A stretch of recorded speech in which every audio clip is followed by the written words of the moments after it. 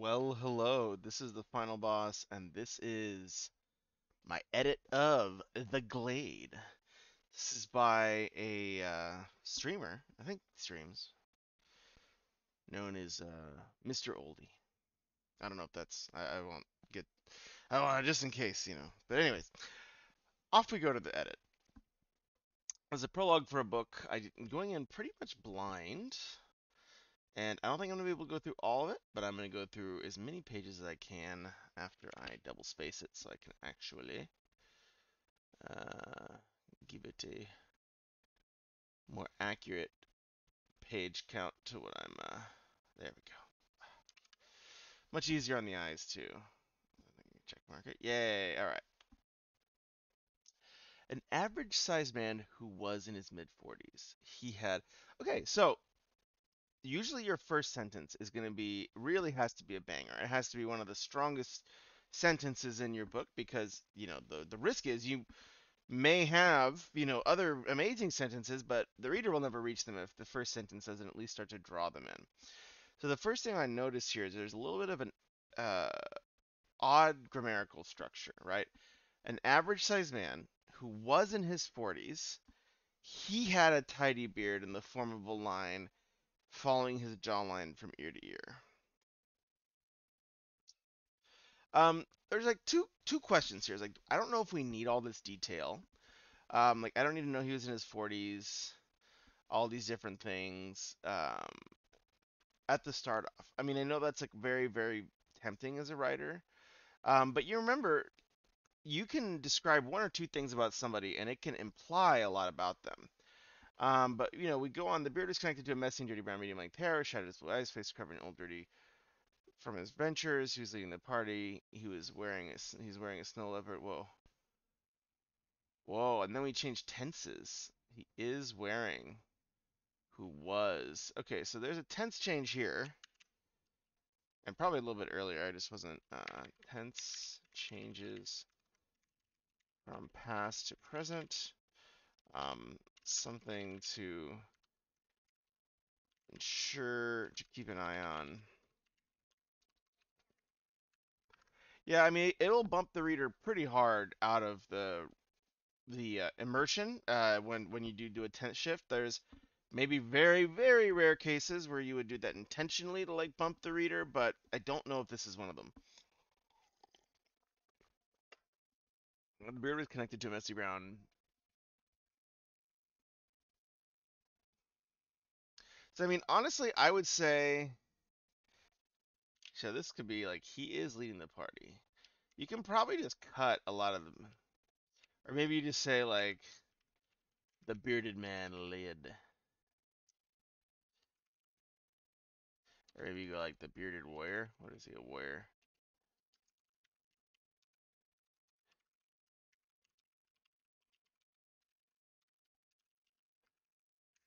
Leads the party. And again, whenever you're breaking up verbs, like is wearing, is doing, there's always generally a better verb, right? Whenever is your anchor verb or was, if it's in past tense, there's almost always a better verb out there. Um, Mainly because the transitive verb sometimes is the best case, but you can generally find something that's a little bit more lively than a transitive verb, right? So he is wearing a snow leopard coat. Okay, a snow leopard coat drapes over his shoulders. Drapes gives me a little bit more detail. Like, how is he wearing it? It gives me some of the how is he wearing it, right? So, like, consider rearranging sentences to avoid too much reliance on transitive, is verbs.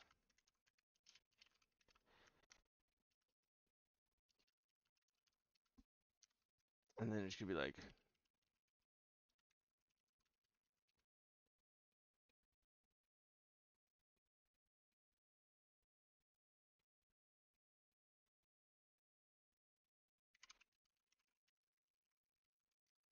It could be his coat further and shorter.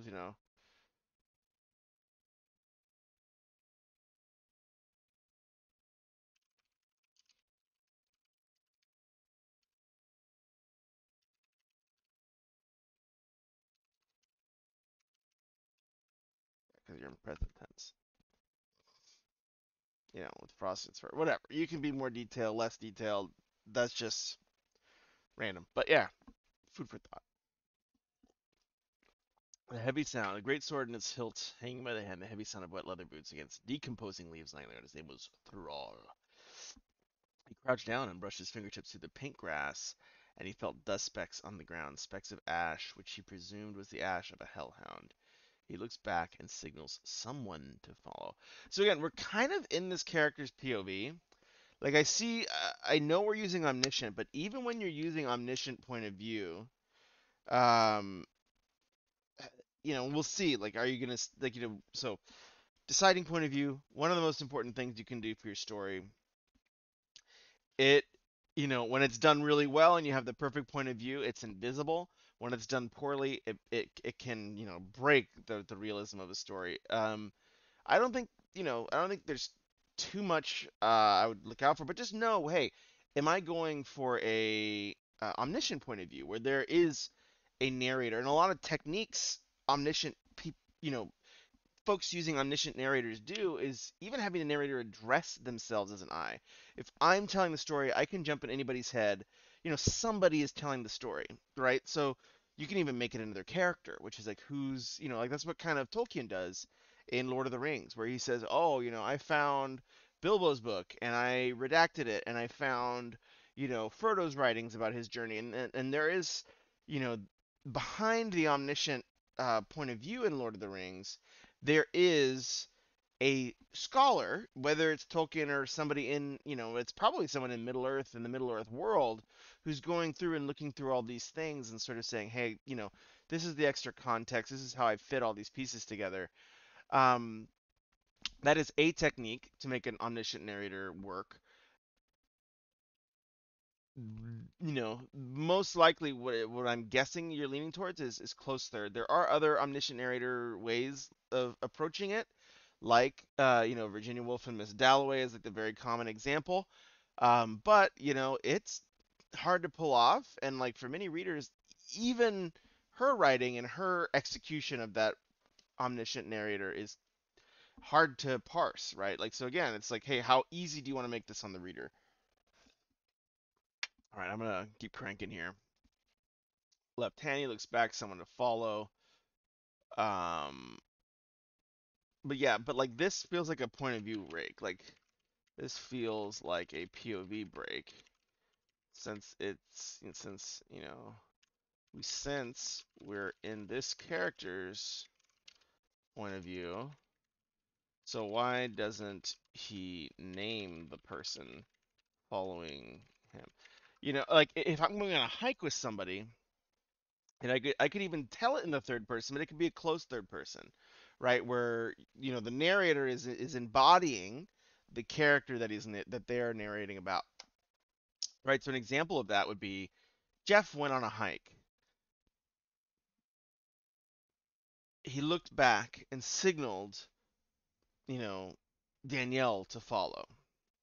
And because Jeff knows who's following him, you can get away with using the proper noun with giving us some of that information earlier. So again, we're leading with like a very large amount of description.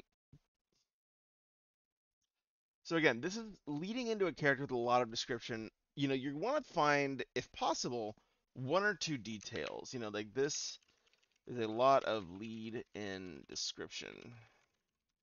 Uh, Try to find one or two details to start with, that will give us a, broad impression,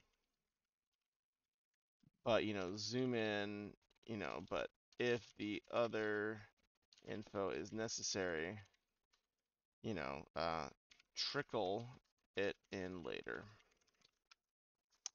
So yeah, I mean,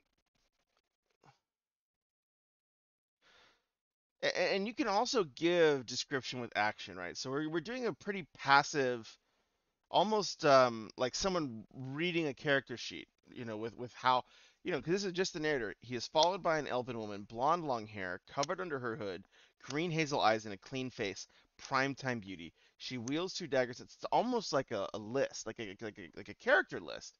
And while I think that works in a lot of settings, and it can be very effective, um, things to think about is for she is called Anwin, quick on her feet and light as a feather. Okay, so we are really using the we are really using omniscient. Like, so this is like narrative narrative omniscient. This is great, but remember to, you know who that narrator is. Also, I think my chat's working. There, it's working. It's working. I'll post these up on YouTube later, and then you can feel free to ask more questions or what have you. Um, so yeah, so all that to say, when it comes to the omniscient narrator, I see that you're leaning toward a narrative omniscient, where there is a redactor, there is someone outside of the story rendering these events for the reader, collecting whatever, like, okay, I got the scraps from Bilbo's book or whatever, rather than something like Miss Dalloway, which is kind of this like very present head jumping, complicated. I mean, do achievable. It's not impossible, but it's tricky. I mean, I would discourage, just as a general writing adage, I would caution a writer, unless you have a really good reason to be an omniscient narrator, even if it's a narrative omniscient, they are challenging to achieve and pull off, like, successfully. I mean, I think you can get them passable, you can make them work, but it is really hard to make them kind of level up, you know. So I would consider, if you have multiple viewpoints, have it be close third person, with each viewpoint being a chapter or a big page break or something like that. That's kind of, you know, as you're building up those writing muscles, that's like, starting with an omniscient narrator is like going to the gym on your first day and like benching 400 pounds. You might be able to do it. Maybe you're just kind of naturally like, I can bench 400 pounds. But, it's for the average person on their average journey, it's going to be very difficult to achieve. Klondike Nation, welcome and hello. It is editing time. Haven't done an edit in too long, so I'm very excited. I'm very excited. And this is a great one. This is great so far. But yeah, so the leading description, something to think about and to pause, right? So what's like one or two details that will set up, 80%, like, it's like the 80/20 rule.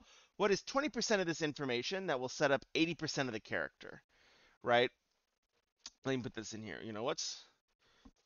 What's the 20% of the info here that's doing, 80% of the heavy lifting, and lead with that.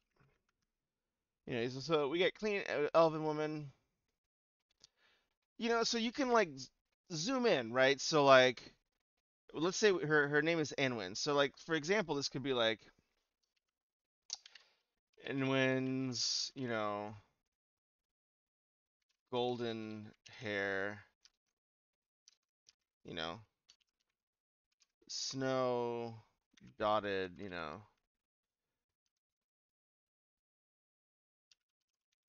Edwin's golden hair,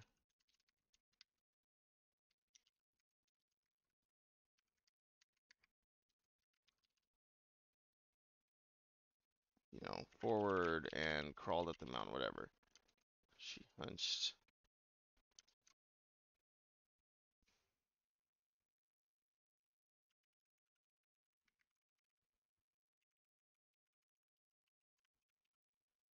She strode lightly atop the snow. And then have some dialogue, and then give some more detail, and have some dialogue, and give some more detail. Remember, so like, because we're I mean, this is just kind of, one of the challenges of writing for a audience that, has a lot of things vying for their attention is that, hey, getting into like the hook and the plot as soon as you can is generally beneficial, right? And one of the reasons I think this is a pitfall for some writers today is that we read a lot of classic Victorian literature, where like David Copperfield, where he like, hey, I'm David Copperfield, I was born. Okay, next thing that happened, I was raised by blah blah blah. And he just goes, pages and pages about David Copperfield's upbringing, before they get to this story. And like for Victorian era literature, that was expected. That was achievable. There wasn't, TikTok like one grab away. If you need some short reads, I got some to send over. Yes, feel free. Feel free.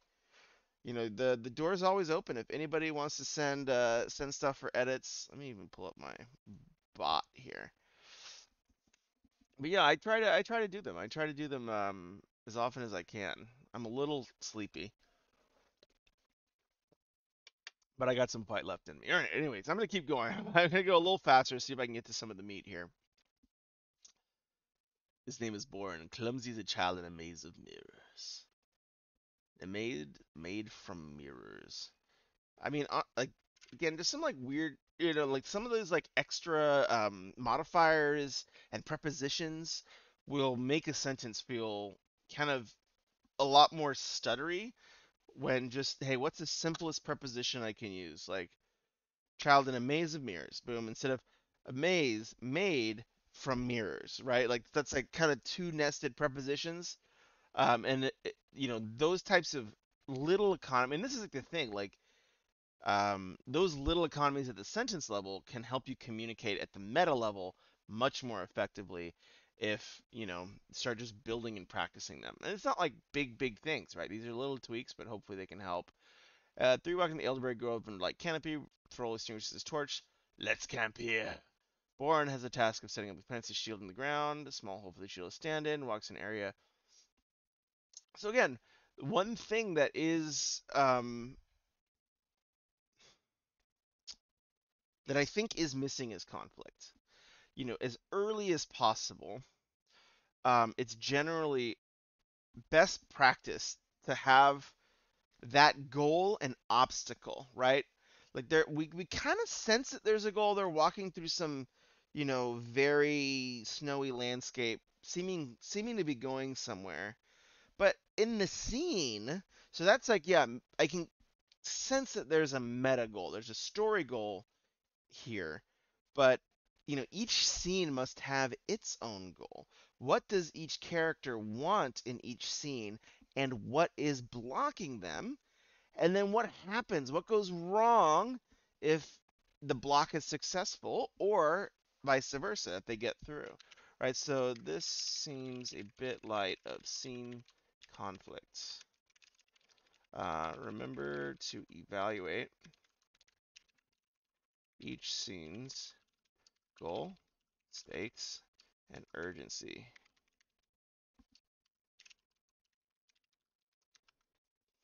Well, I guess stakes are the consequences. Yeah. Anyways, yeah. Well, you'll have to forgive me.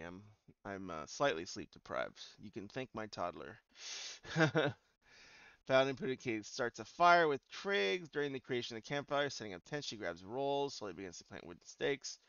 So so again, like we're getting a very detailed description of setting up a tent, but so often because there's nothing surprise, like like you're not saying like she grabbed a little pill, a red pill, threw it on the snow, and then as it absorbed the moisture, a tent sprung to life with flowers and blah blah blah. Right? Because that's not what we normally think of when you say setting up a tent. So you would want to describe that, but you probably could just get away with Aaron set up the tents, or Awen set up the tents, because you're describing a very standard way of setting up a tents, which is wooden stakes, ropes, cloth, draping.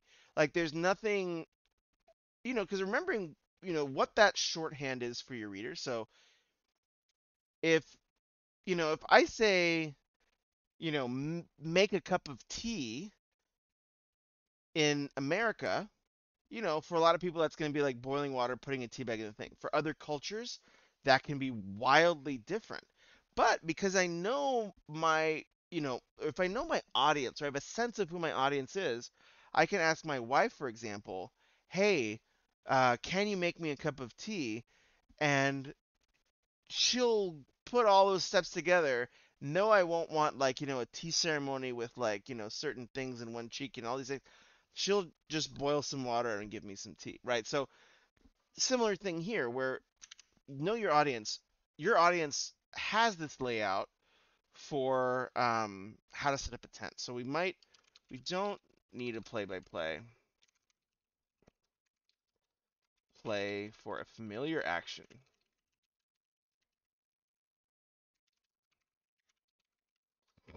Only give us play-by-plays when some, you know,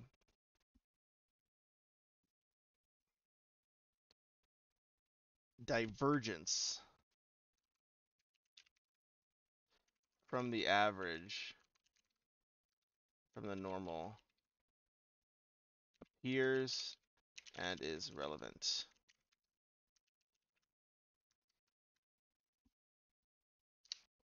Yeah, I'm even gonna put that as a writing tip because I do see this quite a bit, and it's something I have to. It's not like, oh, shame on you. It's like something I struggle with too.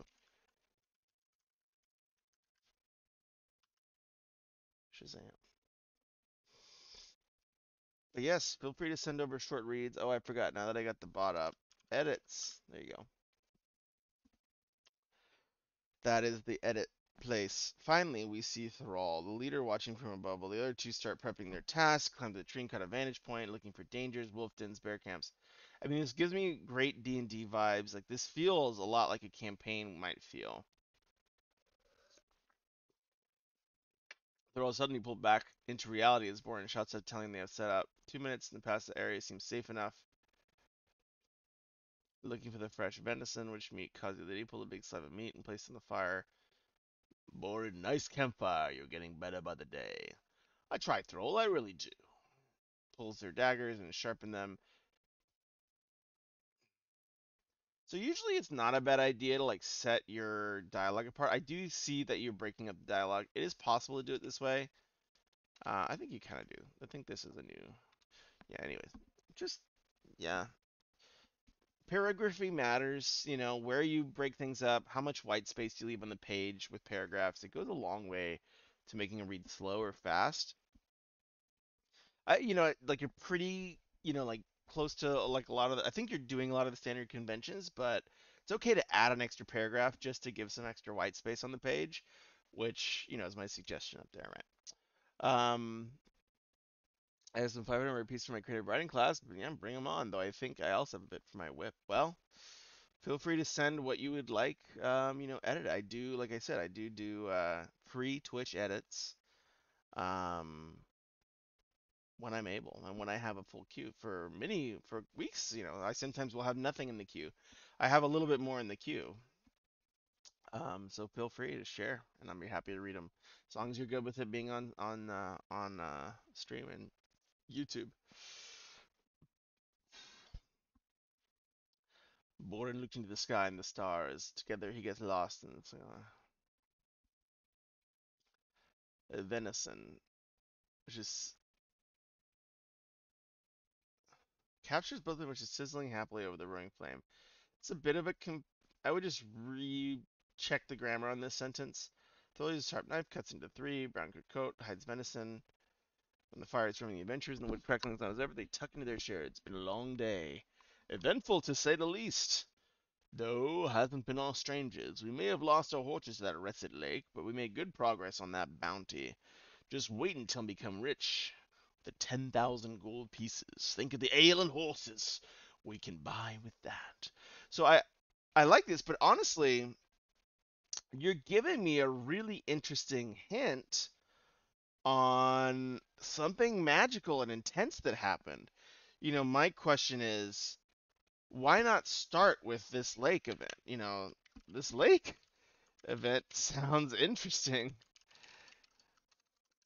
Why not, have this be the hook opening conflict, you know, instead starting at, a slower camping moment. And that's the thing, right? Like, I mean, even in D&D, a lot of players, there are the social, there's, what do you remember out of a D&D campaign? It's generally not like, okay, I take a long rest and update my spell slots. Like that happens, but this is kind of the moment we're starting. Is hey, we're taking a long rest, we're updating our spell slots, we're kind of recapping what happened. But the moments you remember, at least that for me, I remember from my D&D games, is the moments where something went down, something big happened, whether it's a social battle where we go into a party and steal the information we needed from the king, or a or the inverse, right? Like a more direct battle where that dragon knocked one of our teammates out and we had to step up and we lost our bag of holding, and oh my goodness, you know that's the stuff that has that kick that keeps someone really engaged. And that's something to think about because you have these ideas, right? Like you're saying, hey, we lost that horse to this wretched lake. I'm like, how did the lake get their horses? What the heck? Was there a monster in it? That's engaging, right? That's really interesting. And I think, starting after that, after those kind of conflict events have died down, and starting us in a, long rest essentially, is always going to slow the pace of your story down. Sometimes people can do that intentionally, but you do run the risk of losing some of that initial hook that could keep more readers reading longer, right? It's all about the trade-offs. Hey, maybe you say, hey, you know what? I want them to start on camp. I want it to be this quiet, nice moment. Totally reasonable. I would say, hey, is there a way to infuse some sort of social conflict? Maybe the party doesn't get along and they're having some little hiccup in their plans to keep me wondering. Um, because if it is just to communicate information, you know, there are generally more effective ways to do that that will create more drama and move the story forward a lot faster. I feel like there's pacing opportunities is all I have to say. I'll do it for today, but maybe next time. Currently working on Peace. Very cool. Well, looking forward to reading it and no pressure. I know a lot of folks can stress out. It's a stressful process. That's why I edit my stuff on stream as well, because I know that the folks who are um, submitting their stories to get reviewed and looked at. That's a brave thing to do, especially for the final boss. But no, it's very brave.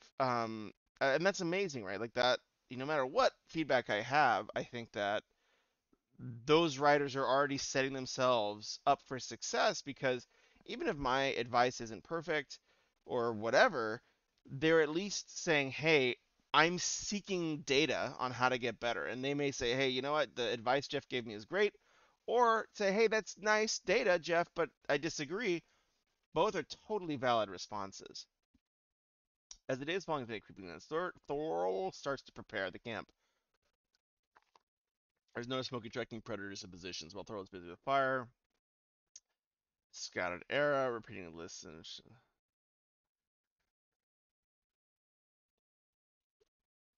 let let the enemies let thy enemies down.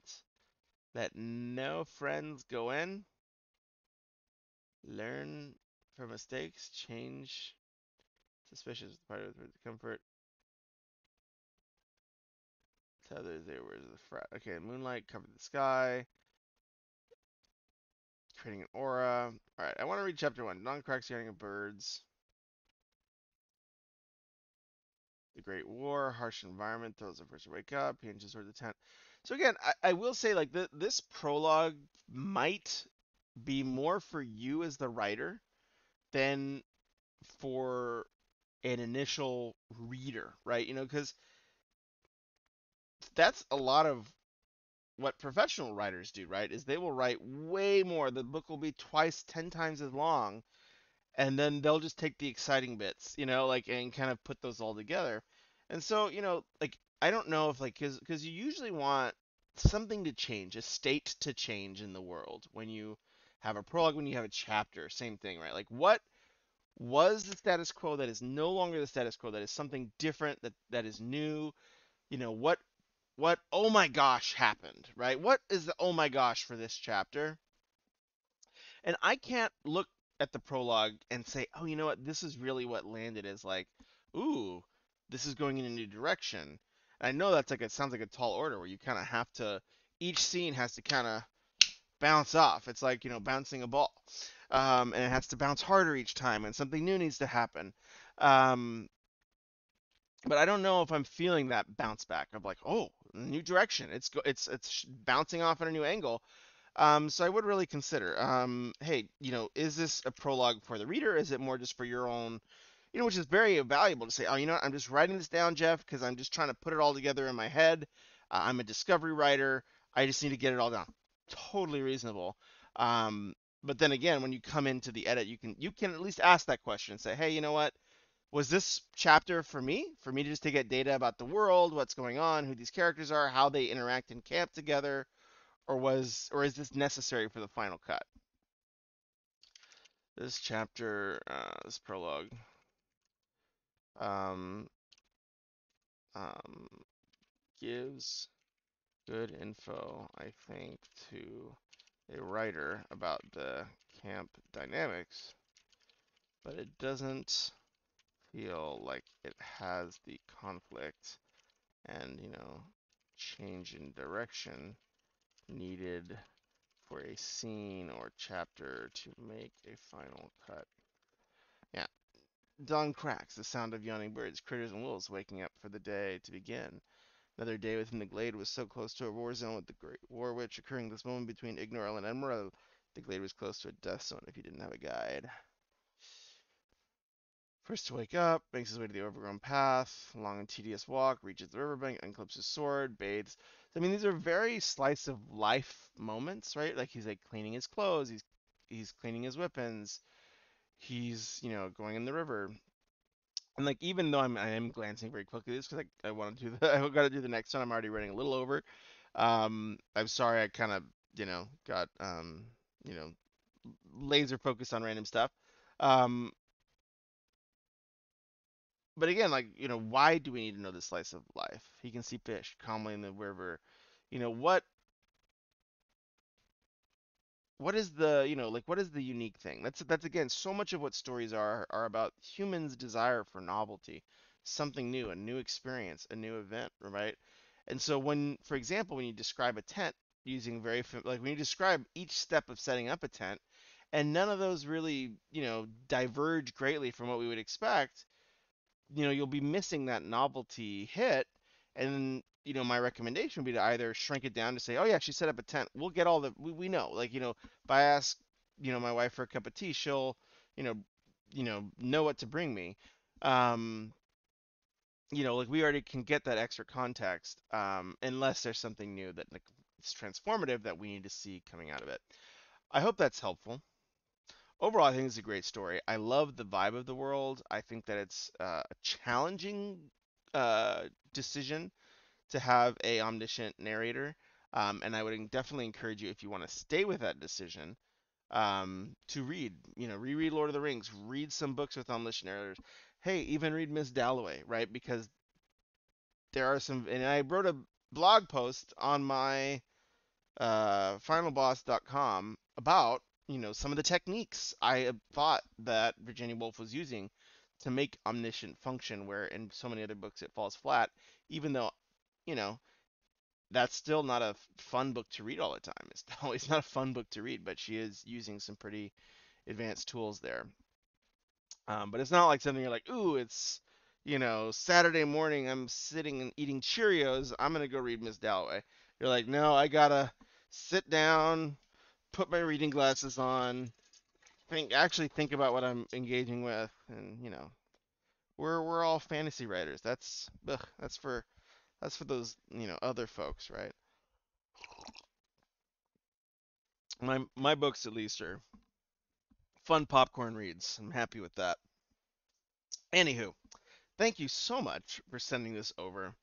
I hope you are well. I hope this is helpful feedback. Please feel free to share future revisions, future drafts, or other stuff you're working on as well.